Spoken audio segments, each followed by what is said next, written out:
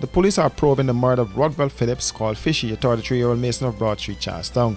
The police are reporting that the man's motionless body was found with a chop wound to the center of his chest, a chop wound to his right side face, another chop wound to his left side back, and one chop wound to his left foot. A cutlass was found next to the body, which was found on the Penitence public road early Monday morning. The police quickly moved in and cordoned off the area as they commenced their investigations into the matter. Phillips was pronounced dead on the scene by a doctor from the EMT Central Fire Station.